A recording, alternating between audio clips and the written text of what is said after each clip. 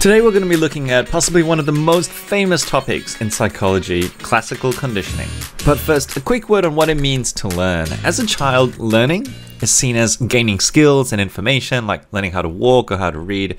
As an adult, learning might mean something different, like enrolling in a course, to get a qualification.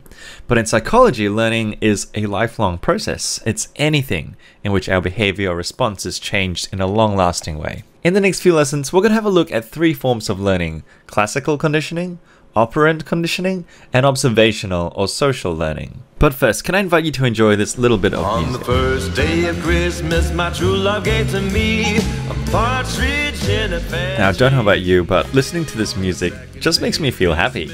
Not gonna lie, it's actually been a pretty stressful week for me, and listening to this music is legitimately making me feel more relaxed and happy. Why? Well, it's probably making me think about the holidays, about Christmas shopping, about buying and giving presents, about my kids around the Christmas tree. For you, it might make you think of, going to the beach, backyard cricket.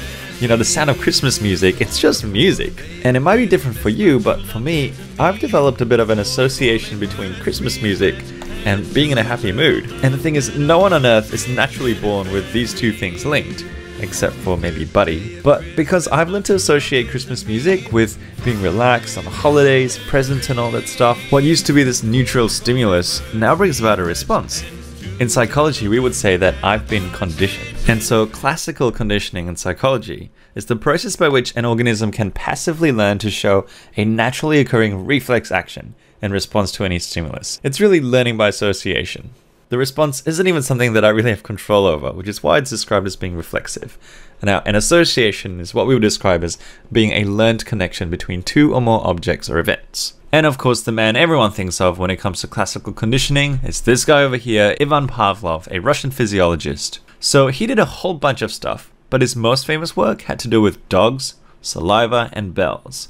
Allow me to explain. So, in this experiment, Pavlov found that if he presented food to dogs, they would start to salivate in anticipation of eating that food. Nothing mind-blowing here, this is just a natural response. Next, he picked a neutral stimulus that had nothing to do with either of those things, which was bell ringing, and of course the dog didn't salivate in response to that. But what he did next was to pair those two stimuli together, and so he would present food to the dog at the same time as ringing the bell over and over and over. And of course, because food was part of this, the dog would salivate in response to that. And finally, after doing this many times, Pavlov took the food away and this time just rang the bell on its own, and found that what used to be a neutral stimulus now became a conditioned stimulus because the bell on its own caused the dog to salivate in response. Pavlov even found that this worked on other neutral stimuli, such as a tuning fork or a metronome. This is in essence how classical conditioning works. It's all about learning to associate something neutral with something that was natural. Now, I mentioned a bunch of terms just then going through those three phases, so let's just take a moment to break it down so that we understand what we're talking about here.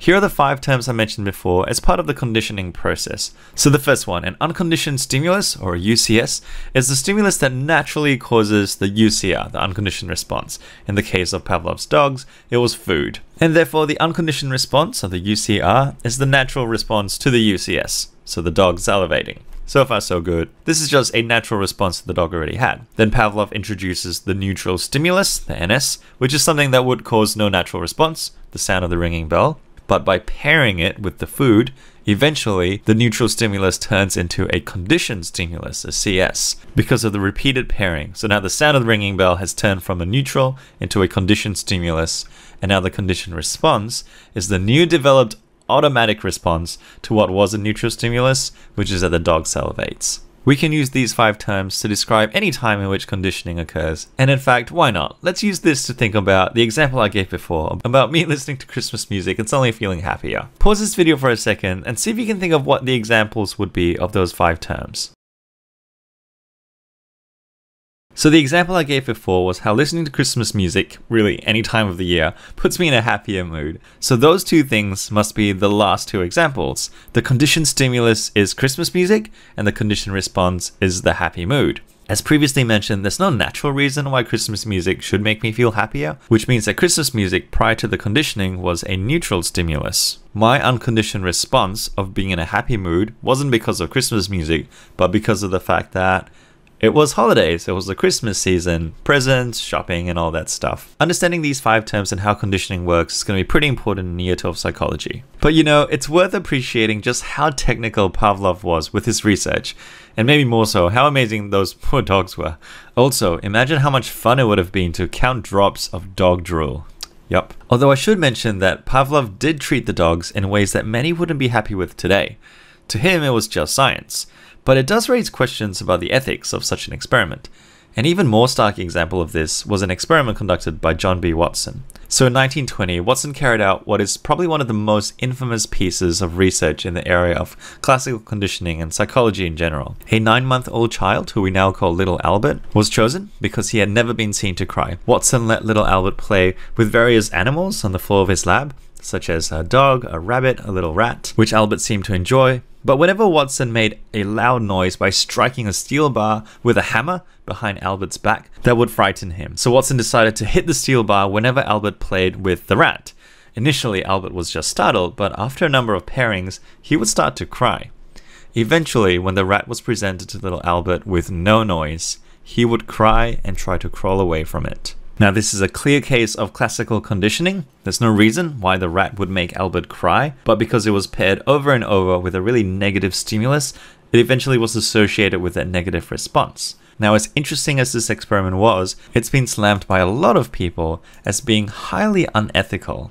I imagine that for some of you, hearing about little Albert would make you feel not just upset but even sick. Watson's little Albert experiment is used as a case study, a reason for why ethical considerations in research are so important. One of the most important considerations is that no physical or psychological harm should ever come to participants as a result of the experiment, but that clearly happened to little Albert. Watson also failed to obtain permission from Albert's parents, as Albert obviously could not have provided consent himself. This is one reason why almost all psychological experiments today need to be approved by an ethics committee, even if it seems totally mundane. There is almost no chance Watson's experiment will be approved today. Talking about this honestly gets me quite upset, but I guess I know what to do to lift my mood. In the next video, we'll talk more about how associations made by classical conditioning can get extinguished or later recovered.